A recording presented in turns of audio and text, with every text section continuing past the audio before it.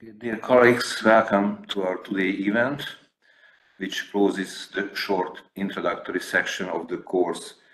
We will have two 30-minute lectures followed by a 15-minute discussion. I ask you whether you can hear me. Yes, we can. Yes, okay, yes, thank you very we much. can. Okay. Yes. So you have the opportunity to interrupt me or ask in the chat, but while I make my presentation, I cannot see if somebody has questions in the chat because I cannot manage this.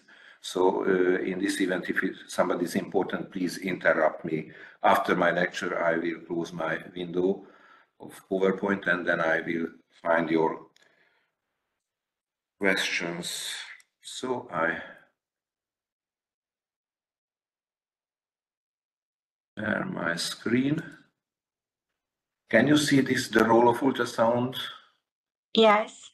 Yes, okay, thank you. Yes, it's visible. So indeed, our two lectures today serve both the theoretical foundation and are parts of the most important theme, the viewpoints and the management of nodular goiter.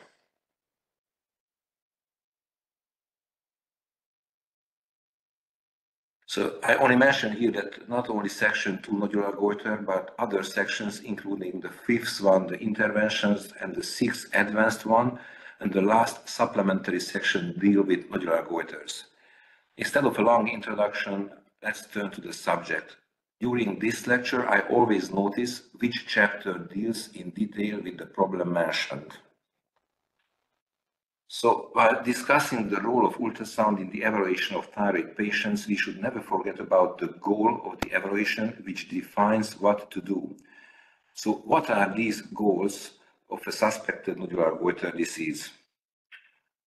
The first task is to determine whether the patient has thyroid nodule or not.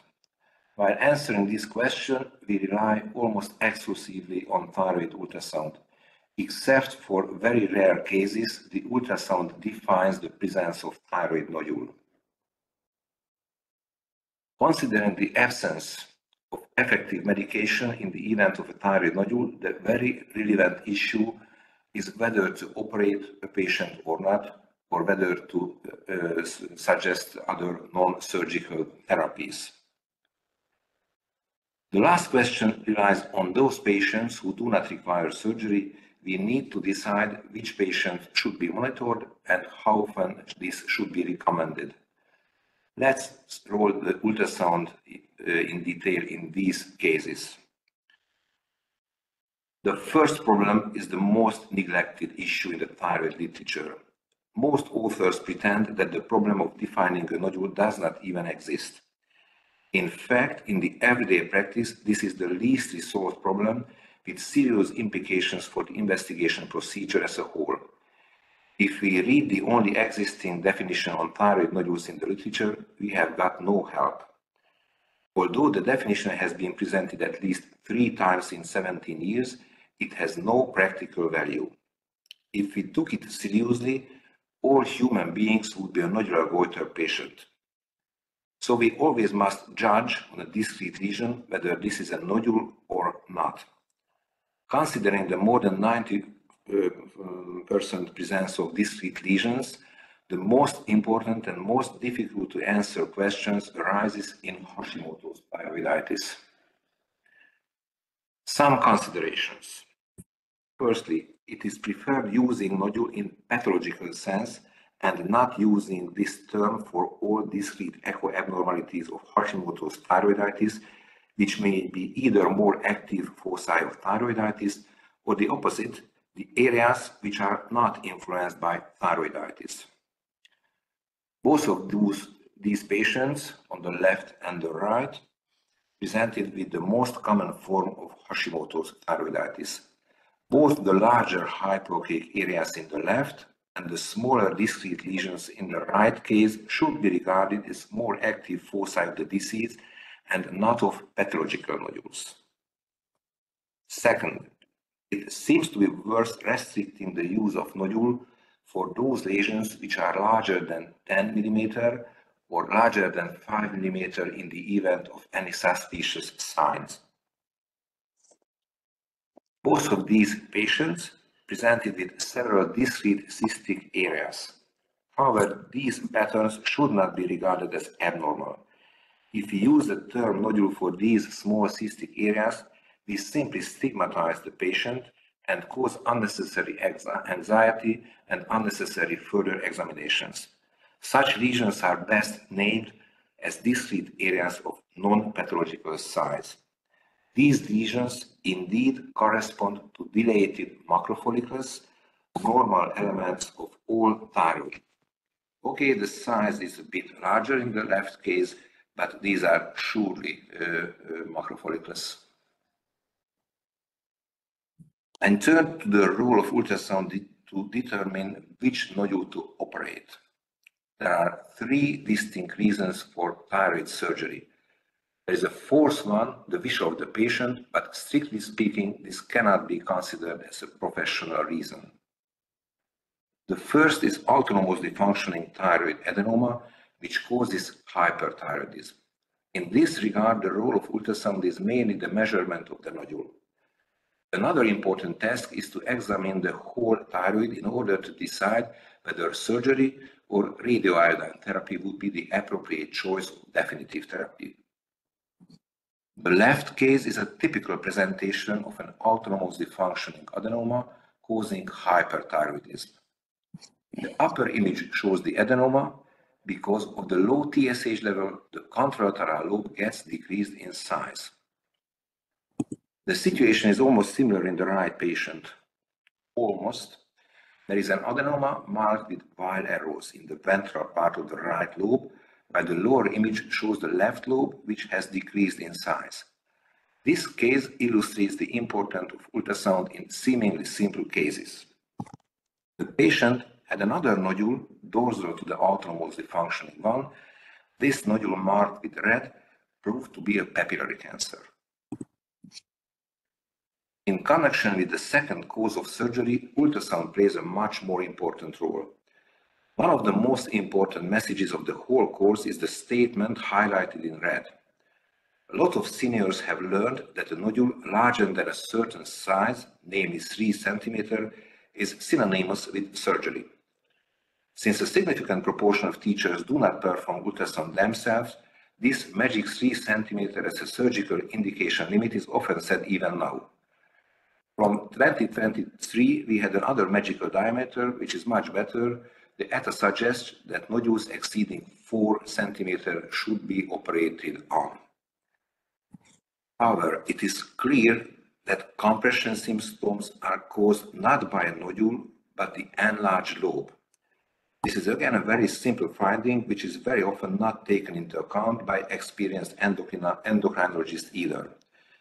It is not the size of a nodule, but the size of the nodular thyroid lobe that determines whether a goiter can cause compression symptoms or not.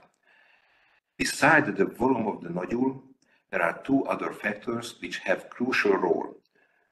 Higher the thyroid, larger the size causing compression. In those thyroids which are located lower, the chance causing compression is much higher. The other factor is the age of a patient. A 20-year-old woman with a 3 cm nodule is an absolutely different story compared to an 80-year-old patient with a similarly large 3 cm nodule. This patient had a large nodule that length exceeded 5 cm. Normally, such nodules require surgery. However, in this patient, the relatively large nodule caused only a minimal degree of enlargement. When the volume of the lobe of 12 mm is compared to the normal upper limit, we can see that the value is only slightly higher for a woman and normal for a man. The next role of ultrasound is the establishing of substernal spread. Ultrasound is the tool which defines the presence and partly the degree of substernal spread. The demonstration or exclusion of substernal spread influences both the decision on surgery and the need for a preoperative neck and upper mediastinal CT scan. As a rule, neck and upper mediastinal CT scan should be performed if the lower pole of the thyroid cannot be visualized during swallowing. Here I play a video. The video shows how can we judge the spread to the chest. The longitudinal section of a large multinodular goiter is demonstrated. It means that the right side of the video shows the lower part of the thyroid. Examined with the neck held back in a supine position, the lower pole of the lobe is not visible. The critical point whether the lower pole becomes visible when swallowed. In this case, this happened. During swallowing, the lower pole of the lobe is signed with white arrows. Now the swallowing and the lower pole came into sight.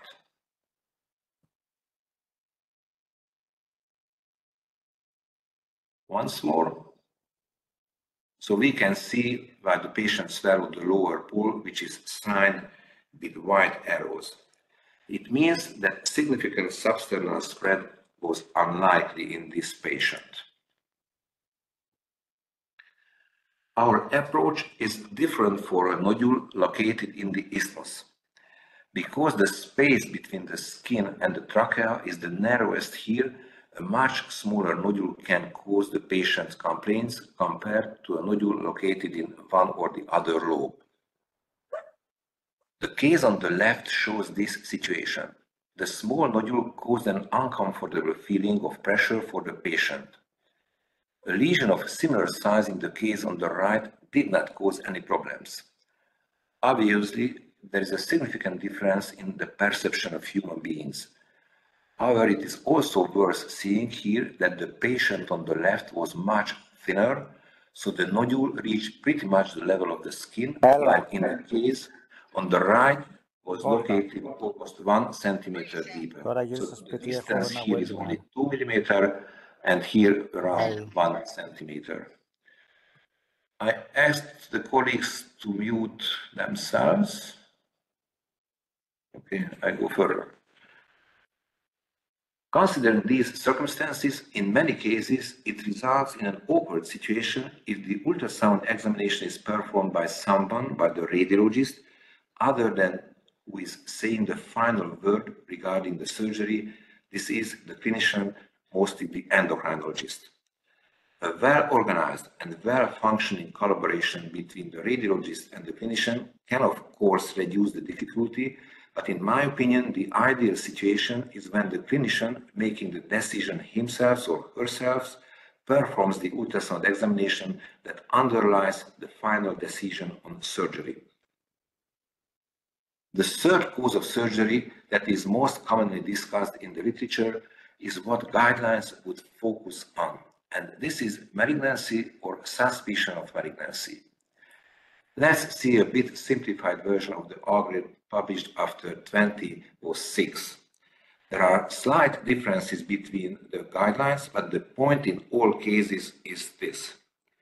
So if a nodule is suspected, ultrasound and TSH determination should be performed. The role of scintigraphy is mainly restricted for patients with low TSH level. In euthyroid and hypothyroid patients, and in those in whom thyroid autonomy was excluded, ultrasound determines what to do next. The indication of FNA depends on the size of the nodule and on the presence of suspicious ultrasound characteristics. Let's look at the critical point of the guidelines. The first is the suspicion of the nodule. In some ways, this is the very essence of the algorithm. The guidelines are the same. They include lesions which are palpable or suspicious on palpation being nodules, and nodules found during other imaging procedures. No guideline considers ultrasound screening to be warranted. It means that neither US ultrasound screening nor the examination of thyroid during carotid Doppler examination is justified. Numerous studies have confirmed that the disadvantages of ultrasound screening clearly outweigh the benefits of screening. For those who are all new to this, I definitely recommend reading this medical study. The story is very instructive, but it is beyond the scope of this course to go into detail. The essence of the ultrasound screening is that this hurts the interest of both the screened population by overdiagnosis and overtreatment of thyroid nodules, and hurts the interest of real thyroid patients because of the resource deprivation. The magnitude of the problem is perhaps best illustrated by the fact that from 2005 till 2015, the proportion of patients entering the thyroid outpatient department doubled. It means double the proportion of those patients who were sent because of screening. Going further in the algorithm, the next problem is the interpretation of the nodule. This has been already mentioned. The issue is that even a healthy thyroid inevitably has discrete lesions. The presence of tiny discrete lesions is not the exception, but the rule. Hashimoto is the real problem, as the most common ultrasound is the presence of discrete hypoechoic lesions, which is found in more than 90% of patients.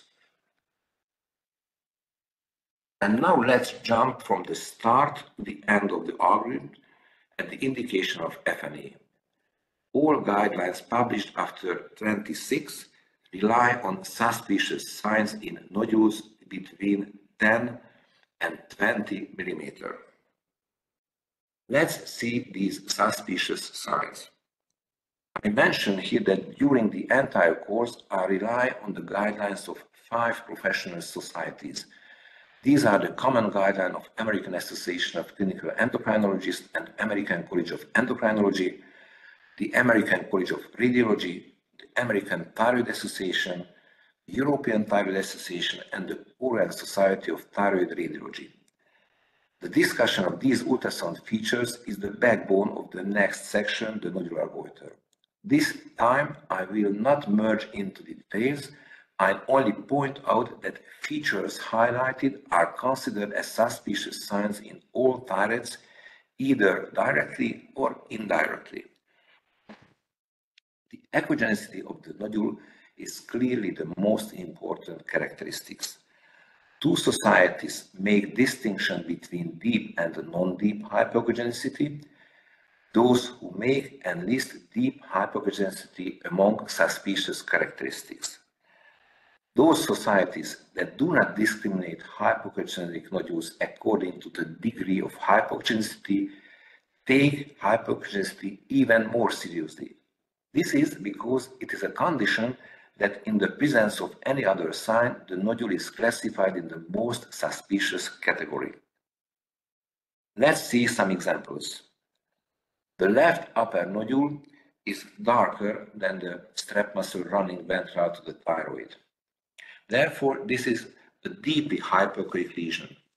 The left lower nodule has some punctate echogenic foci, which are in this case microcalcifications. The right upper nodule presents taller than wide shape because the depth exceeds the width. Moreover, it has also lobulated margins, so this presents not two, but 3 suspicious signs because it is clearly deeply hypoechoic. Compare this echogenicity to the echogenicity of the strap muscle running ventral to the thyroid. The right lower nodule shows also lobulated margins. We will discuss the thyroids in many chapters later in the course. Here I raise your attention to very important considerations. There are 2 forms of cysts in which we do not count with malignancy. These are the entirely spongiform or anechoic nodule. In all other nodules, the basis of our decision is the nodule echogenicity, which itself decides the classification in more than 95% of nodules. This is because less than 5% of non-hypoechoic nodules present with suspicious signs. So undoubtedly, the echogenicity is the most important feature of a nodule.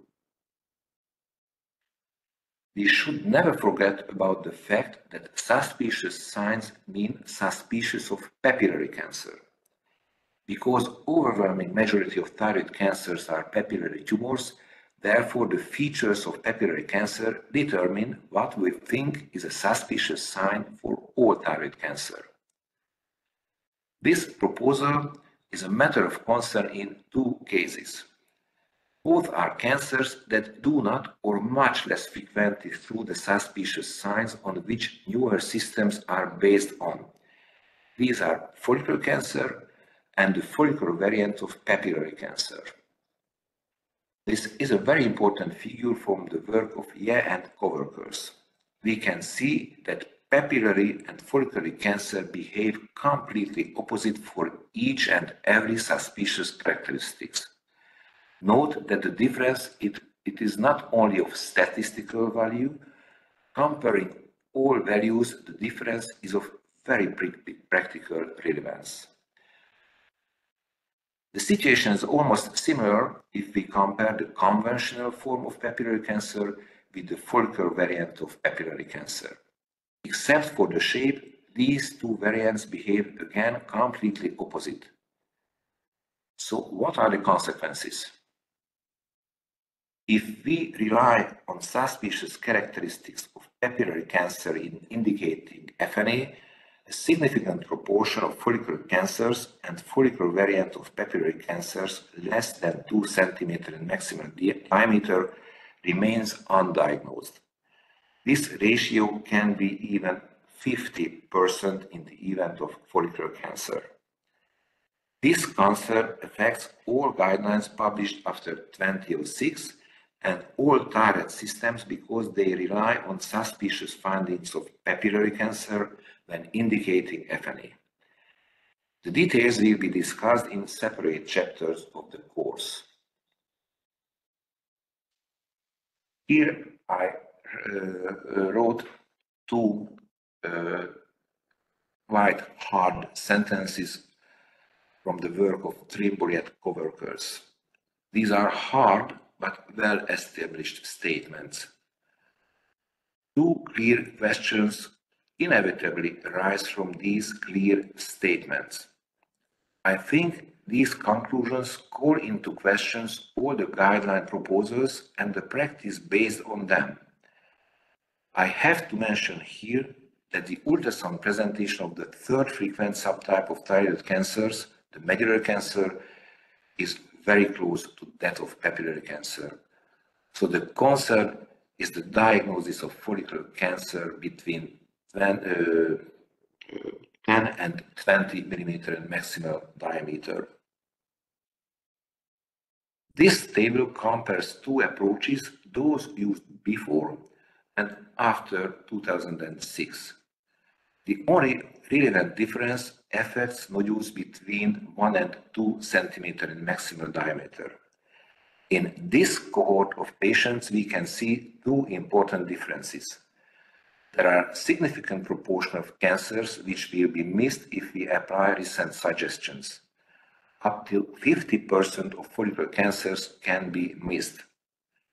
On the other hand, we can spare unnecessary FNA in 40% of benign nodules.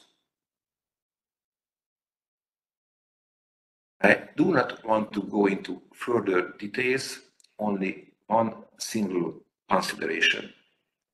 The significance of the failure of timely diagnosis in these two cancers is not yet clear. It is a guessing that there is a very low risk for patients remaining undiagnosed, but this is a belief on retrospective data, but we have no evidence of prospective ones. So after we finished the evaluation, we faced with a disturbingly high ratio of patients with inconclusive FNA diagnosis. This 30% must be surely a lower estimate because in many publications, the non-diagnostic ratio alone is 30%. In this cohort of patients, the importance of molecular biological tests is emphasized in the guidelines. These studies surely can have important contribution in some cases, primarily in Bethesda 3 atypia of unknown significance cases. However, this technique, the molecular biology, cannot overcome the failure of adequate sampling, and there is no difference in the molecular biological pattern between a follicular adenoma and a well-differentiated follicular cancer. In my opinion and in my practice, a much cheaper and easy to perform approach, the reconsideration of ultrasound is the pivotal in making the right individual decision. This is again one of the most important messages of the entire course. We must be prepared to reinvestigate the patient. The only way of avoiding this second ultrasound examination is the video archiving of all ultrasound examinations. It is worth realizing, according to most guidelines, ultrasound is only for diagnosing nodules and deciding which nodules should be undergo cytological examination. There is virtually no literature data on the possible role of ultrasound in deciding uncertain cases. We deal with this possible role in a separate chapter. Here I show only two cases. The evaluation of both patients resulted in Bethesda 4 in follicular tumor. Although microfollicular proliferation is the hallmark of cytological diagnosis of a follicular tumor, this pattern can be observed in practically all thyroid pathologies, naturally with a much lower frequency. However, around 1/3 to 2/3 of cytologically diagnosed follicular tumors prove not follicular tumors on histopathology. This situation is responsible for more than half of unnecessary surgeries. So the problem is not the distinction between follicular adenoma and cancer, but that in the subgroup of Bethesda 4, around up to 50% of cases proved to be not follicular tumors. So in this situation, the reconsideration of ultrasound can have a crucial role. By definition, a follicular tumor must be surrounded with a complete capsule, which ultrasound signs, the halo and perinodular blood flow can be found in more than 90% of cases. If we find one of these signs, as in the left patient, the chance of follicular tumor is very high, while if neither signs are present, as in the right case, the chance of a follicular tumor dramatically decreases, surely lower to 10%. The final goal of ultrasound is the follow-up of the patients who avoided surgery. The goals of the follow-up are very similar to that of the first examination. We should decide whether a patient has or has not to be operated on. In the event hyperthyroidism, the TSH test is the pivotal. Ultrasound has no role. In patients need to be referred for surgery during a checkup, the most common cause is an increase in the nodular lobe. The pivotal is the measurement of the nodule and the nodular lobe. If the three diameters of the nodules and also the lobes were not given at the first examination, the patient and the examining physician were deprived of the most or only important information at follow-up. Considering the degree of inter-observer variation, it would be desirable to perform the first and subsequent examination by the same physician. Except for cystic lesions, a benign nodule grows usually very slowly. Even in the case of a relatively fast-growing nodule, it takes several years for the rate of growth to exceed the intra-observer variation. So a check sooner than a year has very limited sense except for newly developed complaints. The new ETA guideline, the 2023 guideline, presented a detailed suggestion when to repeat ultrasound and when to make a check of the nodular goiter patients, depending on the Bethesda classification and depending on the TARETS classification. But in most cases, the usual time of re-evaluation is 3 to 5 years.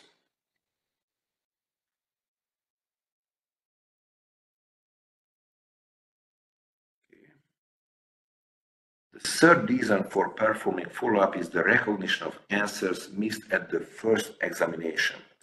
As a rule, we don't have to expect the benign nodule to get cancerous. However, the FNA can fail. Nowadays, routine repetition of cytological examination is not recommended. However, the justification for this should be determined for each evaluation group based on the experience of the sampler and the cytologist. In nodules showing suspicious signs, repeating the cytology once does seem rational, even for non-growing nodules. If a benign appearing nodule grows significantly, that is by more than 30% in volume, then repeat FNA can calm both the patient and the physician. Now we are at the end of the lecture. We demonstrated the role of ultrasound in all phases of evaluation of nodular goiter patient. Ultrasound is the only means of recognizing the nodule. Its role is crucial in deciding whether to operate on a patient. And ultrasound is an essential tool for the subsequent screening of non-surgical nodular patient. Some take-home messages. The data clearly suggests that ultrasound screening has more harm than good to the screened persons, and further examinations generated by screening clearly impairs real thyroid patients' access to care. The 3 diameters of not only the nodule but also of the lobe must be measured. This measurement is the basis not only for our current decision, but for later examination we can use it to decide whether, for example, a recent neck complaint can be explained by an enlarged thyroid or not. And obviously, it also helps to determine if the nodule has grown. We need to be aware that when someone talks about suspicious signs of thyroid cancer, he or she is making it inaccurately.